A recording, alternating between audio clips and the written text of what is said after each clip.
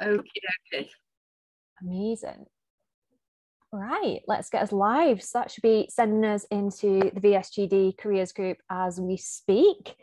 Hello, welcome. Happy Friday, everybody. I hope the week's been kind to you. And we're here jumping in with yet another Friday Finance, where we've got the joy of having Ruth Downs, financial advisor, to give us some of her wisdom in terms of finances as well. So I've just confirmed we are definitely in the group, as it was trying to play it to me twice, which was very disconcerting. Then I could hear myself speaking and speaking about 5 seconds previously too.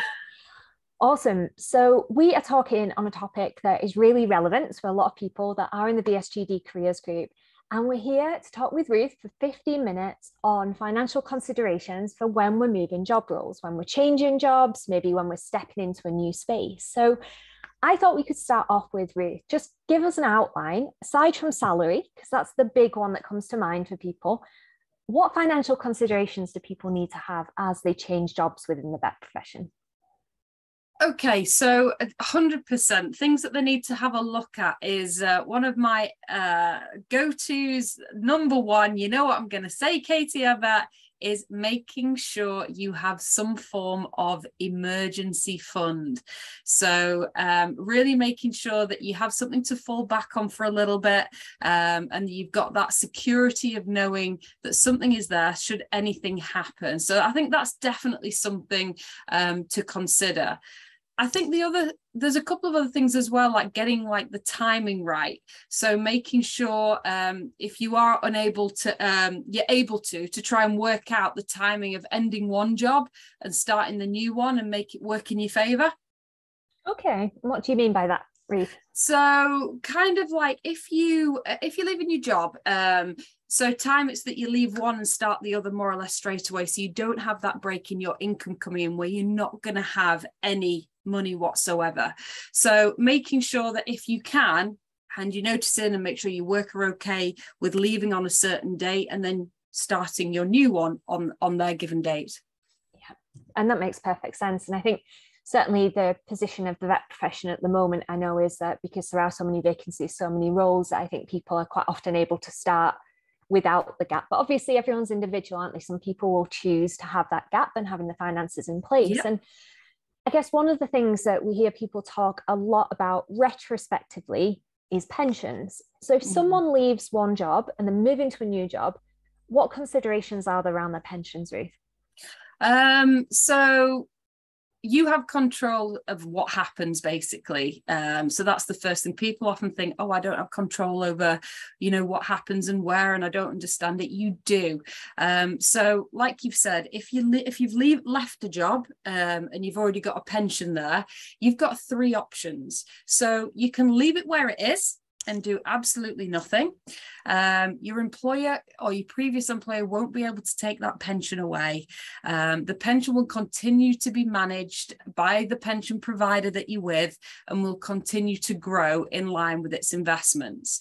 So you can also, number 2, combine it with another pension you may have already, or with your new workplace when they set you up with one. That is an option.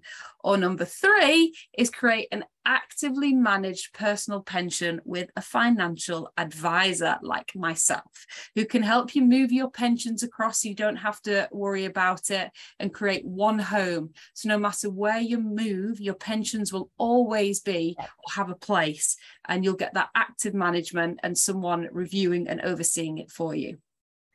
And in terms of if someone is just leaving a role, they don't know a huge amount about the pension. Yes, they've got options, which is amazing because you've told us now. Where do they start with finding that out? Is there do they talk to the HR department? Will they receive a letter from the old company as they change jobs? What should they expect? What you mean, if they have a pension and they've left their company, what would happen? Yeah, so say someone's about to leave now, they've not even considered their pension. They hadn't even thought about it because they're thinking about everything else, understandably so. And they're like, okay, you've just sparked this moment of inspiration with me. I need to consider my pension, but actually, I'm not really sure where it is, what's going on with it. I see the cash go out of my salary. What do I do? So if the pension, you can speak to the HR department of the company that set that pension up for you. They should be able to give you your details. Just search, in your emails for pension as well. See if you can find it that way. You are able to go on the internet and also find it. So you could go on the government website where it says find lost pensions, and you just need to know the name of your employer so they can look there as well. So there's lots of different avenues. You can come to me and I'll help you try and find it for you. So many different options, but you have that pension. Just make sure that you do know where it is, and don't lose track of it, because so many do. Amazing. And again, something that we talk about a lot when we're having these Friday finance talks is, in line with our own profession, is that individual circumstances really do contribute to what's going to be the quote best decision. There is no best thing to do and not best thing to do, other than actually to have awareness of where it is and your options, and then work with someone like yourself to actually consider like all of the skyline view of what's going on. So I guess when we're looking at like that whole piece of things financially, we've talked about emergency funds, backup plans, gaps in employment. Are you covered for that gap? Have you got cushions in place? We've talked about pensions a little bit as well.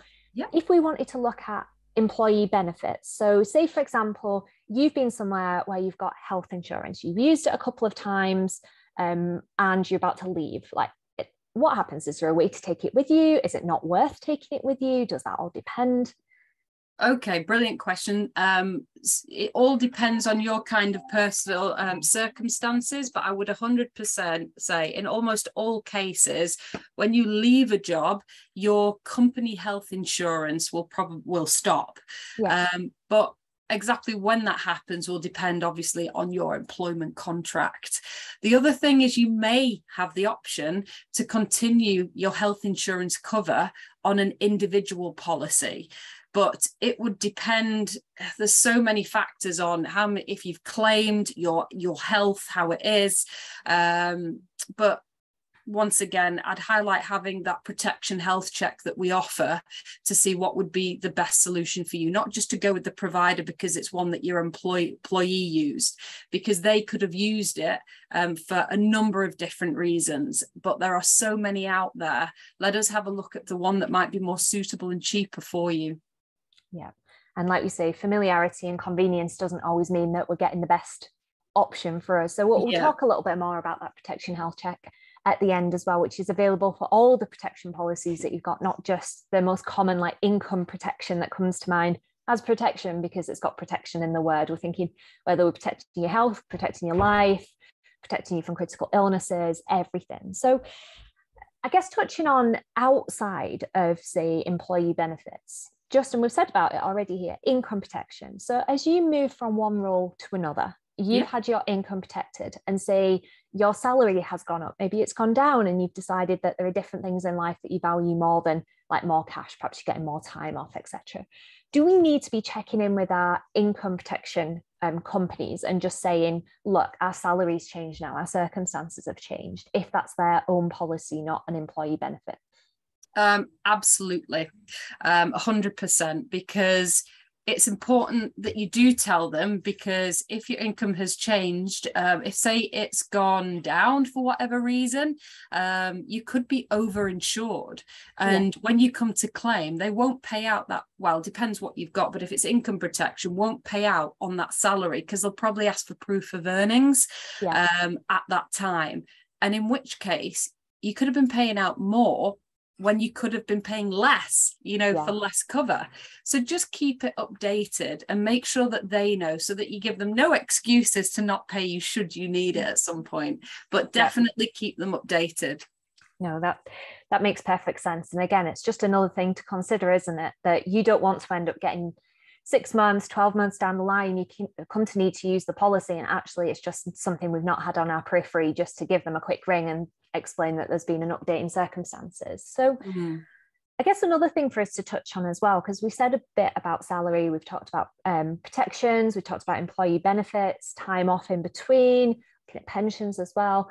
I guess now is the perfect time as well to realign on budgets and what comes in and what goes out, because this potentially is going to be a change on income, isn't it? Yeah, it really will be a change of income. I always say the financial questionnaire isn't just something that you just do once. It's something that you keep updated. So we're talking now about that there's going to be a big increase in energy prices. So petrol, as we all know, has gone up. So it's making sure that you keep it updated to go, right, well, how much have I got to spend? Because you might not have that set amount at the weekend that you originally had. So you need to make sure that you live within your means and you know what you can afford, and just keep topping it up. Just resave it for a different month so that you know exactly what's happening and in line with circumstances with the economy. Yeah. And I guess the flip side of that as well is if you are stepping from one role and you're actually getting a salary increase, would be to spend the time and think, is there some surplus that I've got each month? And is there a wiser place that I could be putting that it will be earning me cash rather than sitting in a savings account? And with inflation, like we talked about in the investment session that we did a couple of weeks ago, is technically kind of going down in value. So I guess moving roles is actually a really empowering time to sit back down, check back in on this stuff. But I understand for people, it might feel a little bit overwhelming. It might feel, oh my goodness, like they've already talked about 5 different things here. And at the same time, I'm going to have to think about settling into a new practice, whether that's clinical, non-clinical, probably new practice management software, new teams to get to know. So having someone on your side that can help you sit down, look at everything from that overall view of you as a human with many different assets, many different liabilities, many different things that are going on. What are the benefits to, for example, working with yourself or another financial advisor during this job transition to make sure that we don't miss anything? Ooh, I've actually helped three people within the veterinary community this week alone take career breaks. One of them's just gone traveling, and another one's just gone abroad to work for a certain period. So we've gone through everything right from the start to say, this is where I am now. Yeah. And they talked about, this is a dream. I always say, what are your goals? What do you want to achieve? You know, it's a fun experience. And they say, well, you know what? I might want to go traveling, or I might want to have my own house or experience working abroad. And I'm like, okay, well, let's put a plan in place to do that. So we work together. And then they come and say, I think the time's coming. And I'll say, right, well, this is how much you've got now. This is what you could do, even down to, it was yesterday, I had a conversation and they were saying, you know, do I pay for my storage costs all in one go, or do I pay it monthly? And it questions that isn't necessarily, you know, deemed with investing or anything else. And I was saying, well, if you do come back early, then you'll have already paid for charges that you might not necessarily need to have. So pay it monthly. And she was like, oh, that was a great shout. I didn't think about that. So there's lots of different options, and we go through each of them individually and talk about it so that they're fully aware, clued up, and safe in the knowledge that they can go and enjoy themselves rather than worrying about a financial concern, because I'm looking after it for them. Yeah.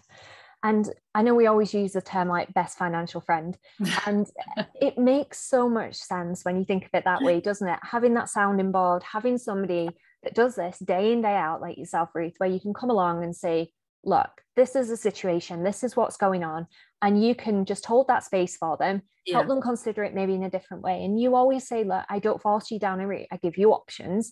Just like we do, you know, when we're in a consult room, whether we're vets, whether we're nurses, whether we're on the phone as client care team members, we're giving people the options there. And yes, as like veterinary surgeons, we're maybe giving them treatment options, but just laying them out and having someone that you know has actually studied this as well. So if there is anyone that's out there at the moment and they're about to transition roles, or maybe, you know what, you're in a role that you're really happy in, but you think, I should really check in on my finances, Ruth is more than happy to chat with members of the veterinary profession. I mean, certainly there's hundreds now that she's spoken to, and time again, we get amazing feedback about just how kind, down to earth, approachable Ruth is. You know, we give these sessions on a Friday, we put a lot of time into them because we really genuinely want to help you, because we're so sad of seeing people find this stuff too late.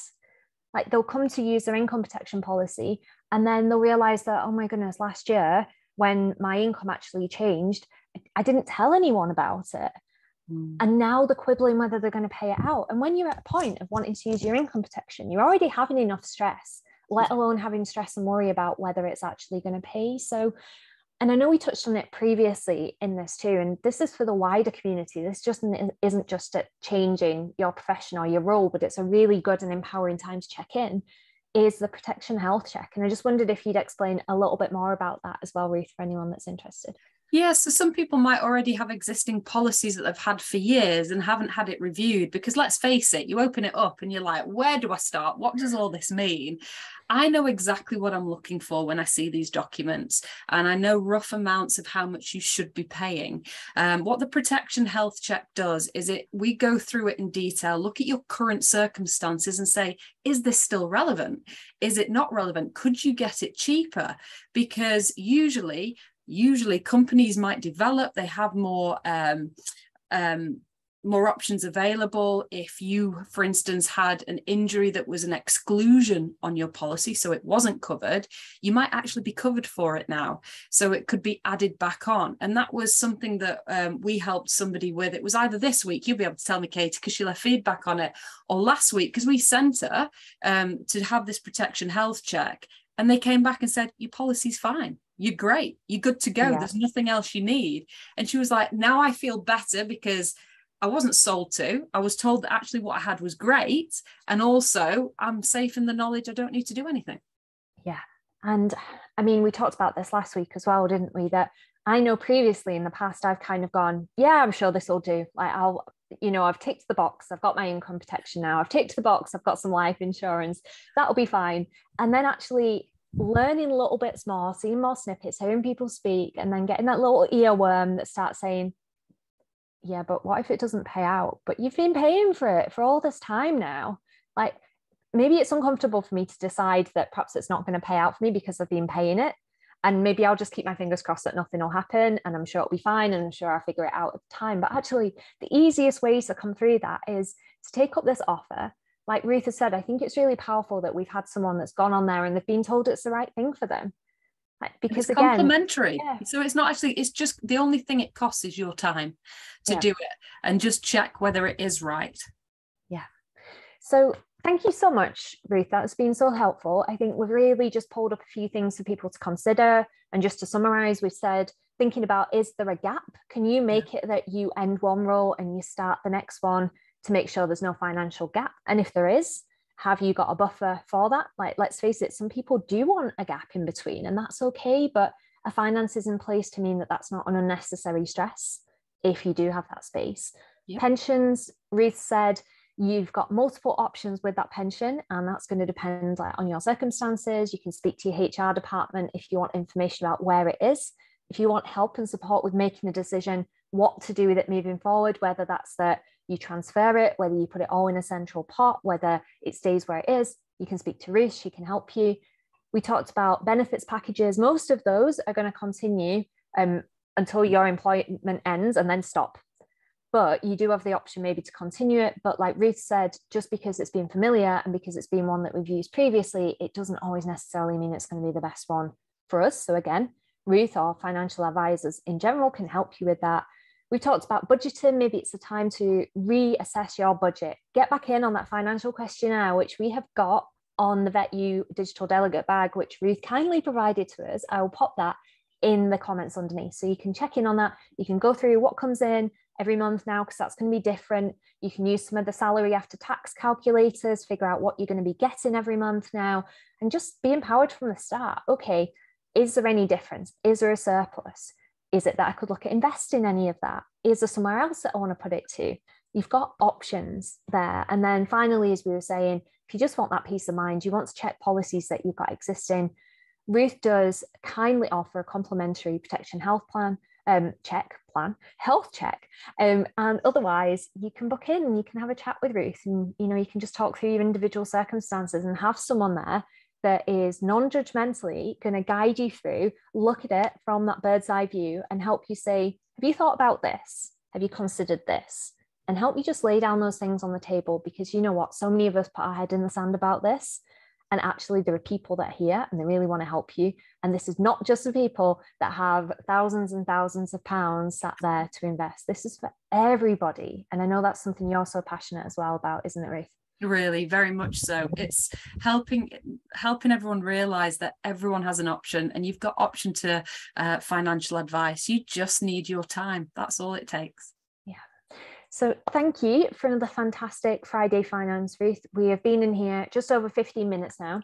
Next week, we're going to jump in here and we're going to talk about financial planning for parents if you've got children, because I know a few times through the webinars that we've done with yourself, Ruth, we've started to say, oh, you could do this for your kids. We've touched on it peripherally, but we've never actually done a full Friday Finance on financial planning with our children in mind. So I think that will be a really good, insightful session because I've not seen that talked about anywhere before. So really looking forward to that one. Brilliant. Yeah, looking forward to it. Thank you. Amazing. Thank you so much. And thank you to everyone that's joined us on the live or is rewatching. I'll pop lots of resources below for you. Thanks, everybody. Bye.